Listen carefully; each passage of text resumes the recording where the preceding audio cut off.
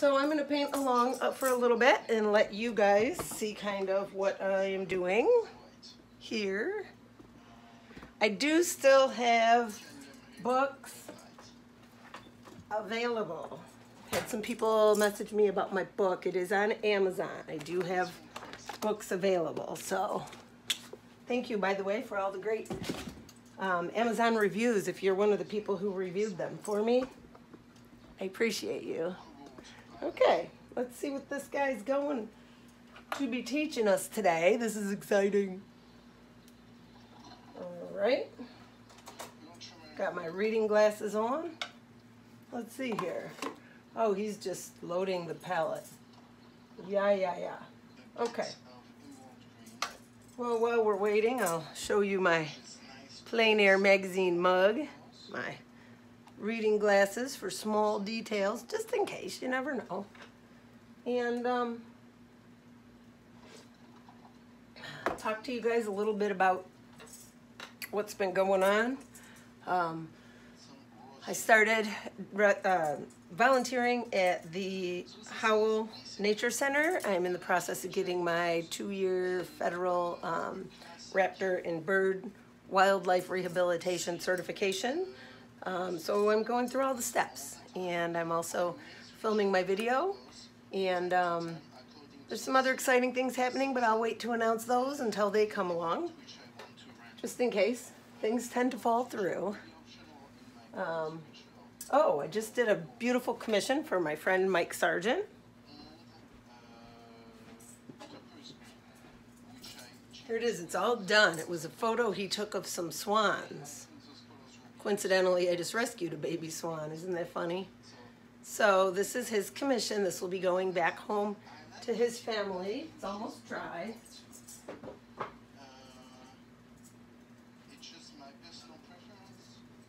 I also just did this commission of a friend's baby.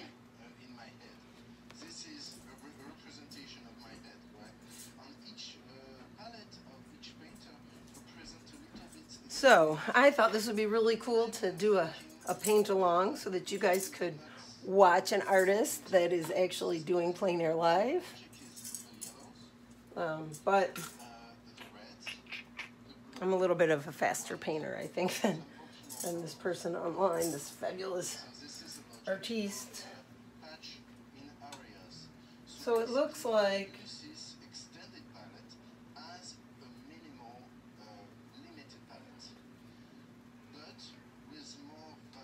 he's in France. It looks like he's going to be painting this scene here, so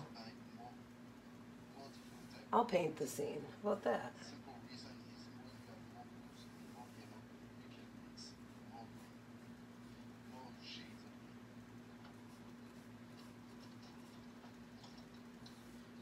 The brushes which I use a large variety of brushes. I like big brushes, like small brushes. I think variety is the key of expressive brushwork. If you have a tendency to paint only with the same brush, it starts to be this monotonous rhythm in the painting. Sometimes it can be good, but if you want variety, it's pretty logic, but you need multiple brushes. Multiple brushes. He's talking about the variety of brushes. So you want to paint transparent or real light, see-through kind of first? First of all, when I start to paint it, I ask myself the question, what is in the big shapes of... He's saying he asks himself, what are the big shapes first? So the lightest ones, what is the darkest ones, is what is the relation between the sky and the ground, the sky and the building. In this special scene, because sun is shining directly on the buildings. I'm really not a fan of this scene, actually. But I wasn't a fan of the icebergs either. I kind of thought they were fake looking. So I'm the only person that would make a negative comment about something for Plein Air magazine. I should be I should be grateful, right? I don't use turf. So we're doing a simple drawing. I like to paint with a lot of paint. So right now I'm just trying to determine the difference between the limitation between sky and ground with my main points, main items which I want in my paintings. So what he's got here are, Light, so you see shapes between he's talking about shapes. sky and earth. And this already gives some kind of a design to the painting. I just thought it would be fun to paint along because yesterday I didn't paint along. Can you guys see okay? Here we go. So it's very interesting for me because I have my own style and I very rarely, Trying to see what are the different but that's how we grow. So, angles of things which I paint. The okay. angles of things in the painting will create basically the angle or shape will create. He's talking about angle and shape. I believe that perspective for a painter, the best way to look at I it would almost really rather correct paint this myself, correct level of the shape but according to each other. On the drawing, point is I'm trying to learn something new by themselves. because you're always learning. Everything pretty loose at the beginning, so it's very easy to change things up. You know, don't tie up your paintings too fast.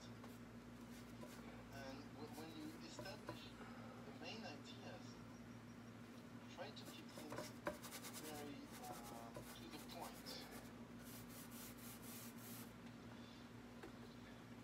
Okay.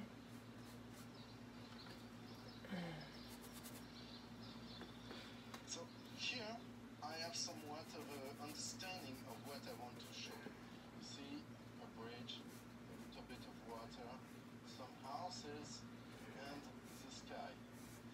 And so we are going to go with colors now right away to paint those shapes. Trying to use bigger brushes, and what I will try to do at the beginning is So the picture is like this bridge and it goes into this little town. This is actually kind of a complex plein air painting if you've never painted. So for the scene, that will be the most useful thing to do. To establish light spots. let me get this might make it easier for you too. There we go. And I'm just going to paint. I'm not going to talk a lot today. So basically, I'm trying to put different patches of paint next to each other, which will give me this contrast, which creates the quality of the light in this painting. When I catch this relationship, I don't know, then guys. I can start to spread I think I like because if I paint the way I paint a little better. So let's just use my own style here. I'm going to scrub everything in and draw it. there will be you cannot know what to paint here before you have those other shape next to it, because for color is not right by themselves. It's right So there's by the river. relationship. Bank. For the mixes, at the beginning, I love to keep mixes extremely simple.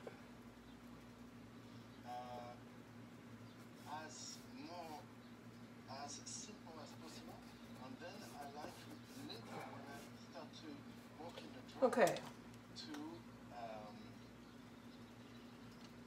since I will paint more on it because my mixes are clean. So I'm in the process of actually looking for some new plein air brushes. My favorite brushes have discontinued themselves. These ones with the very cool black ferrule here. Yeah, can't get those anymore. Doesn't that suck? All right. So let's see. I'm going to try and use this guy's method. It's going to be difficult. But the whole point of learning is trying something new. So, okay. Oh, shit. Not my method, but let's do it. Let's do it anyway. So he is putting some blue in the sky.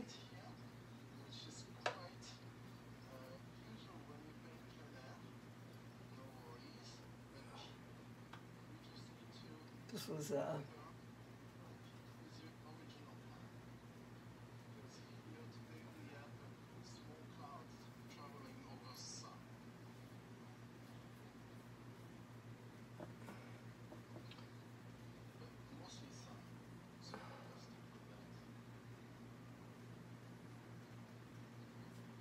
oh, I see what he's doing. He's just suggesting things. Okay. We can do this. You guys following along, you at home, you could do it too. Super easy. Just suggesting things. See, I'm trying to use a lot of different kind of brushes so I don't get dirty colors. And he uses a lot of this dark color. Not sure why, but I'm sure he's going to tell us. Okay.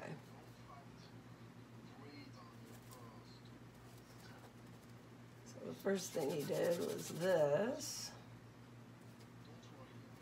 Whoa, uh-oh. Ugh, that's not good. That ever happened to you?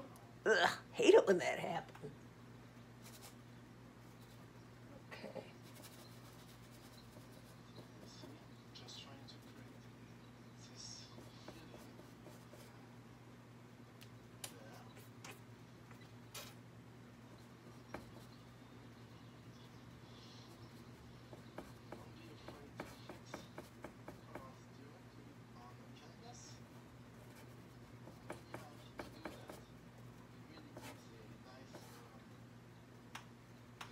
Okay, this is hard to do sitting down.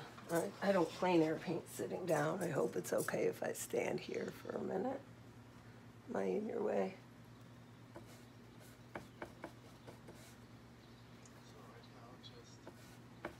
So this is an example of Plein Air Live.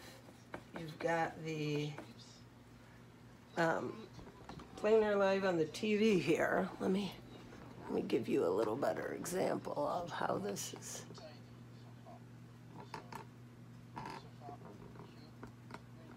So he kind of shows you what to do, and then you do it. shows the character of something that is there. Here we go. And what really shows the character of the atmosphere is the color and the light. Oh boy, I already made a mess. Ah! Oh God.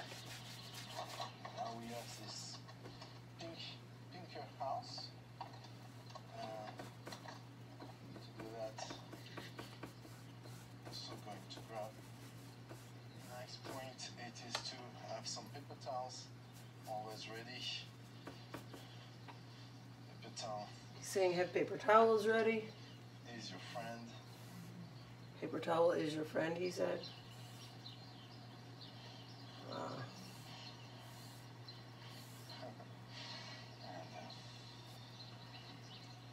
Okay. Just use your main, your first impression of the scene. Monet, I really like one of his points. He was talking about when you paint something, one way to determine what you're painting and how you should paint it. Close your eyes. Open them. What do you see? And usually you see just Basically, he's shapes of saying things, Monet said, "Paint what you not see." the things themselves. This is what Shapes, not things try to themselves. focus on painting. I think when you start to be able to do that, your painting will improve. And it's not just about you will learn it by painting, of course. This is how you learn it. But you will learn it also by working with yourself, with how you see things.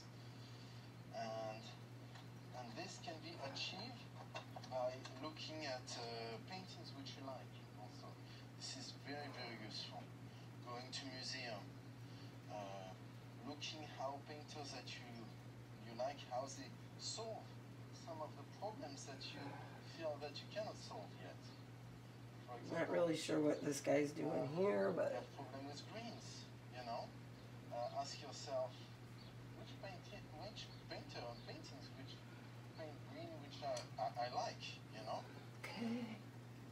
Go look at shows which show their work, you know, about this. And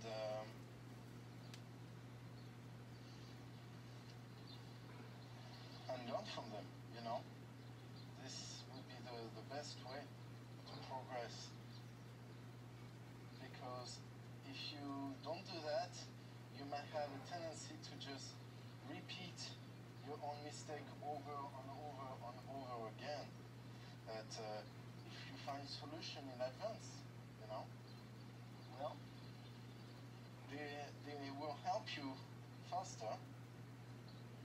I'm finding that I'm more visual and I'm actually watching and I'm not listening.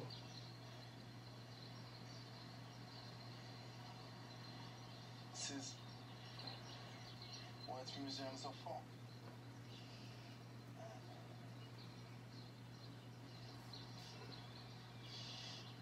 I cannot stress that enough. So right now, I'm just covering the canvas, describing a bit of those buildings, this light which is happening. That's fun. And so far, this is what I call opening the canvas. When you open the canvas, He calls you this don't make opening a the lot of canvas. mistakes because you don't have, but this is normal, because you don't have enough information on your canvas to judge it against.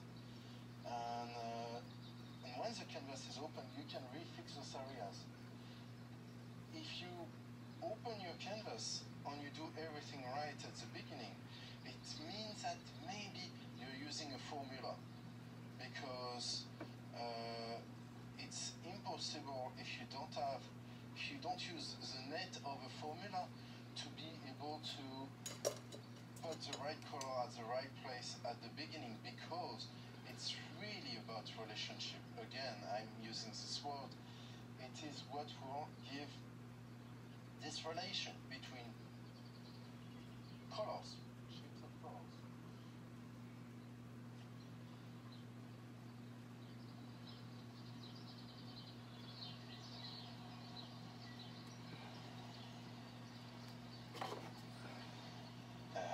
Another point which I want to talk about, which is Turned really it up so you helping could a hear lot, it too. I really worked at it very much with Russian painters, is but I mean the French do it also, but it is seeing, it just happened like that for me, seeing the color in the light. Try not to paint, don't use mud to paint the shadow. So we're going to start to cover the whole canvas as fast as we can, basically, just to give. Now we're doing the bridge with So some when you grays. start to paint shape against shape, you ask yourself, is it lighter or darker to the shape next to it? And you start to adjust it like that. And step by step. and try to think more about the main color of it and especially the value of it. The color could be fixed, but the value will really give this atmosphere. Uh-oh. So this is your main goal, to capture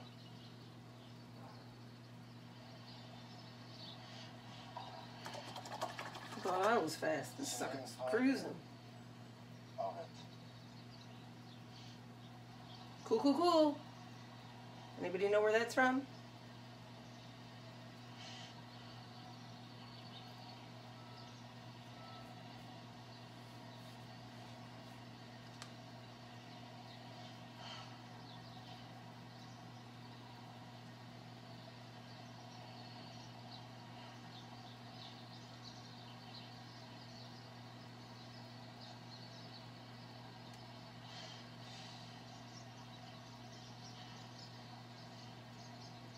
This is totally not how I would paint this, so it's interesting to paint somebody else's way. Now when you start to do that, you judge those areas. I recommend that at this point, even at this early point, you start to walk back.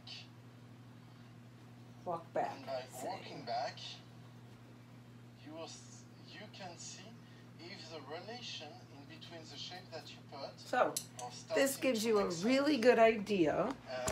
Because from closer, you are of a step-by-step and what details of it. Plein Air Live. This walking back really forces you to see the big picture. What? Important when you start So painting. I don't want to do the whole video because this is property of Plein Air Magazine, Plein Air Live, global Plein Air paint out. But I'm going to go ahead and finish this and show it to you when I'm done, and I'll catch up to everyone later. If you like my videos, hit like and subscribe, please. It's free, and I'm shooting for 1,000. Have a great day. Thank you to my Patreon subscribers. Take care.